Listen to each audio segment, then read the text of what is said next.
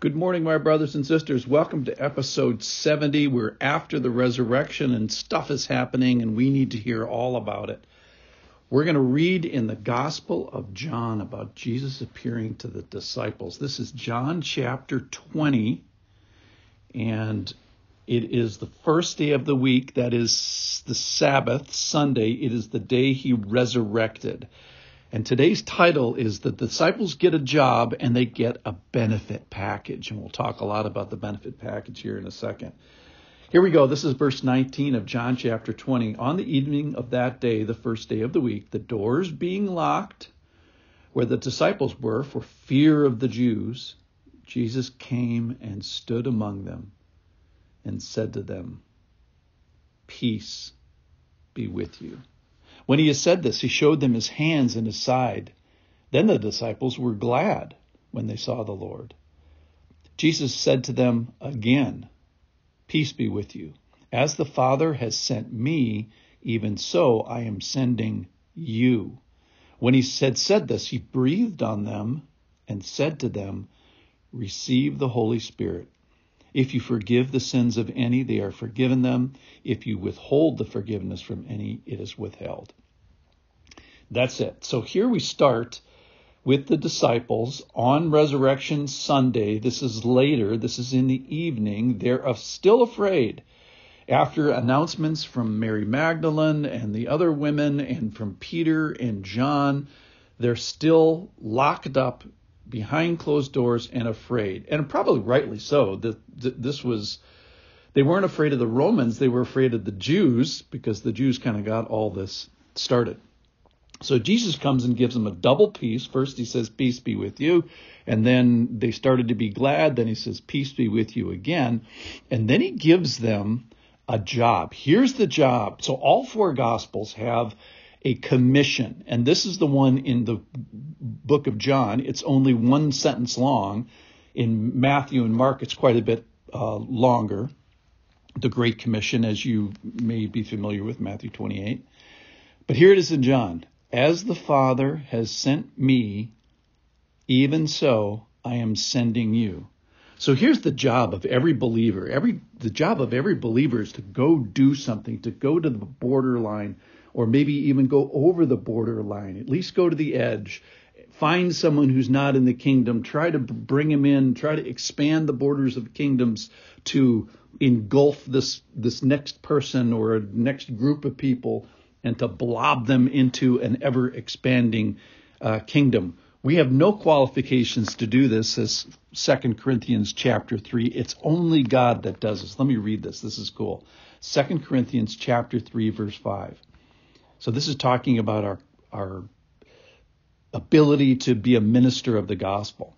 And it says, "Not that we are sufficient in ourselves to claim anything is coming from us, but our sufficiency is from God, who has made us competent to be ministers of a new covenant, not to the letter, but of the Spirit.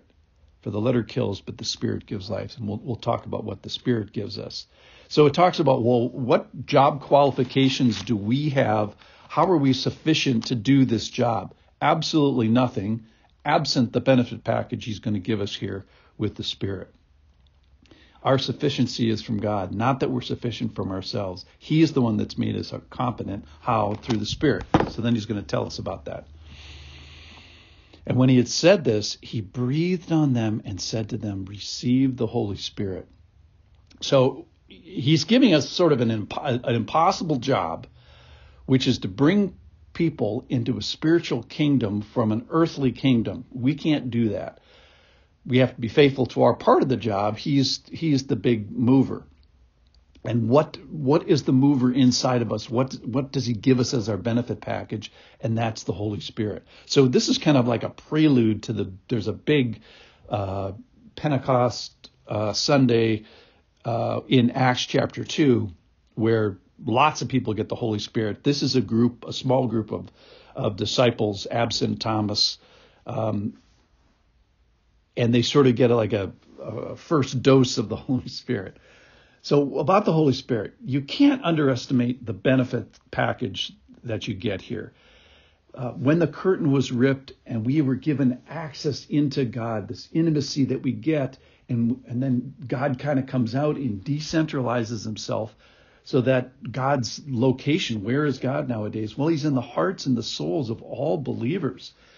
In Luke 24, we've been talking about this the last couple of days. He opens up their eyes and their minds to understand Scripture. That's certainly a part of it. John 16 says my favorite line almost in the whole Bible. He says, it's to your advantage that I go away, that Jesus goes away from the earth. How is that possible? Well, only if he sends his helper. And that helper convicts the world with regards to sin.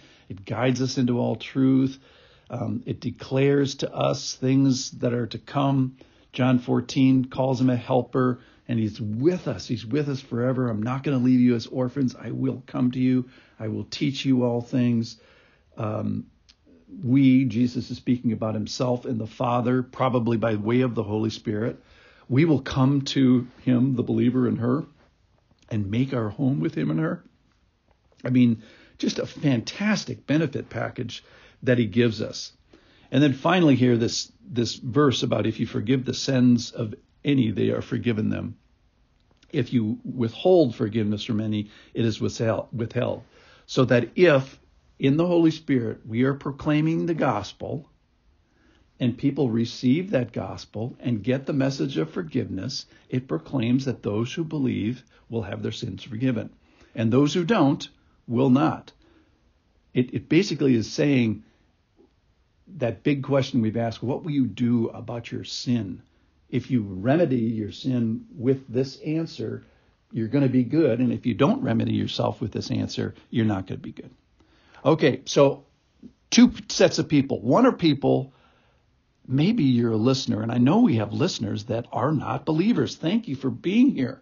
And if this is something like, yes, I'm not so sure about this thing about Christianity, but it's attractive to me. It's winsome to me. I want to participate in this. I desire with this.